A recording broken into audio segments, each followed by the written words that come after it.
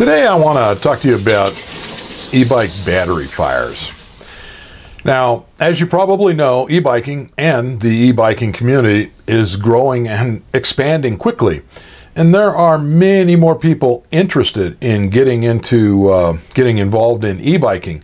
But they're still a little hesitant to make the jump to e-bikes because of some of the news about the possibility of e-bike fires. Now, the reality is that e-bike battery fires are relatively rare, and in my opinion, the media has blown the fires way out of proportion. In fact, most of the e-bike fires that are reported aren't even e-bikes at all. They're mostly cheap knockoff scooters or mopeds, but e-bike battery fires do happen, and when they do, they're very difficult to extinguish. There are all kinds of reasons that battery e-bike fires can happen, and at the end of this video I'll include a link to a video addressing why e-bike batteries have the fires happen and how to avoid them. But for now, I want to show you the three main items used to help contain an e-bike fire when it does happen and keeping them from spreading.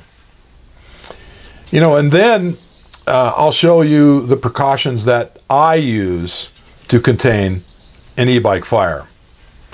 The first thing to know about e-bike battery fires is they're very hot and explosive. And because they're a chemical reaction, they generate their own oxygen, which, makes them very difficult to extinguish.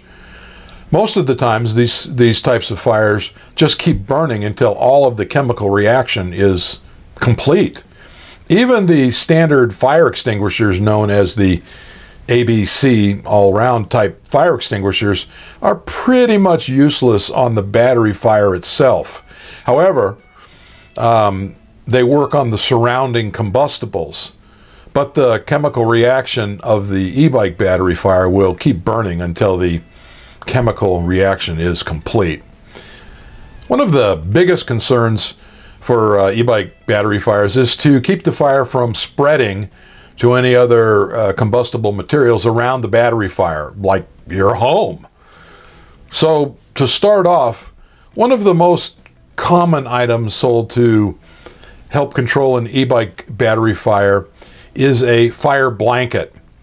Now, these fire blankets can be great for covering and extinguishing a stovetop fire or other small fire by covering the fire and eliminating the oxygen from the fire. Unfortunately, with an e-bike battery fire, the battery generates its own oxygen from the chemical reaction, so you can't really smother it. In fact, when the local fire departments are dispatched to electric vehicle fires, they spread a giant fire blanket over the electric vehicle, not to extinguish the fire, but to keep the fire from spreading to the surrounding areas. Then they use water on the surrounding area to keep the surrounding combustibles from catching fire and burning. And then they just let the electric car fire vehicle burn itself out after the chemical reaction is done. So the bottom line regarding the use of a fire blanket on an e-bike fire is that, in my opinion, it's basically useless. The chemical reaction will explode fireballs from under the fire blanket to any surrounding combustibles. Now, the next items are fire bags and fire pouches. Now, some of these bags and pouches are better than others, but there are some things to know before you rely completely on these bags and pouches to contain a chemical e-bike battery fire. Now, the first thing to know is that an e-bike battery fire will build up pressure when it burns. So you want to make sure that the bag or pouch is large enough to allow the fumes to expand and allows venting for the very toxic gases to escape. Along with that, some of the fire probably will escape, the fireballs. And second, what I've learned is Most of these bags and pouches will contain an e-bike battery fire for a very short period of time. They'll burn, these bags and pouches will burn through, and then the fire can spread to anything around it, any combustibles. So they might give you a few seconds or even a few minutes to move the bag outside if you can get to it. It's really hot. But that's only if you're in the area when the fire starts. So while the fire pouches and bags you buy will help for a short period of time, I found that they won't contain an e-bike battery fire completely.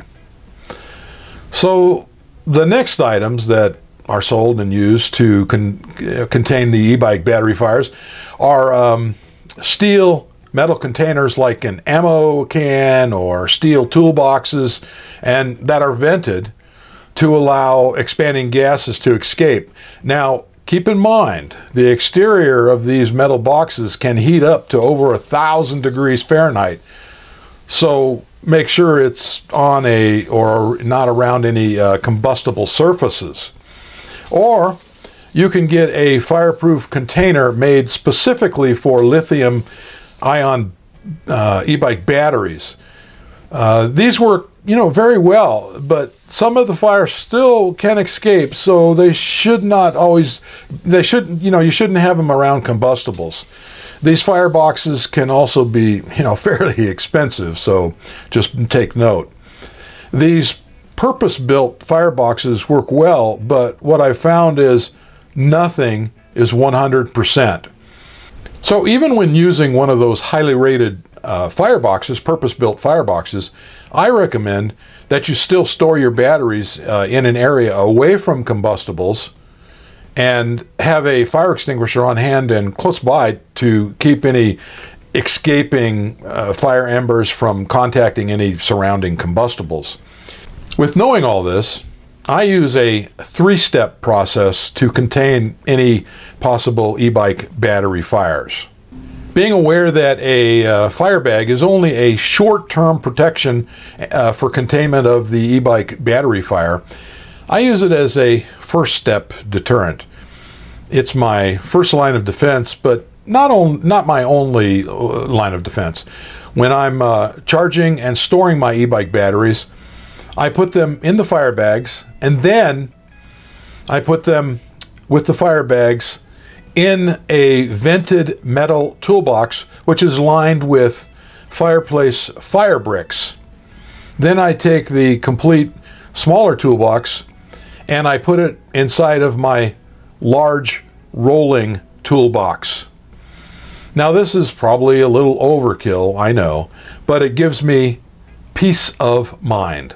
In addition, I have a shut-off timer to shut off the chargers when the batteries are fully charged. Now remember, an e-bike battery fire can heat the metal containers to over 1,000 degrees. So still keep everything away from combustibles. Also, as I said, my rolling toolbox is on wheels, so it's up off of the floor, so there'll be no damage to the concrete floor. Now, as I've said, I take good care of my batteries with good maintenance and use only high quality UL rated batteries with matching chargers. But I use these safety precautions because, you never know what could happen. I've never had a problem, but if there ever was, I want to be prepared.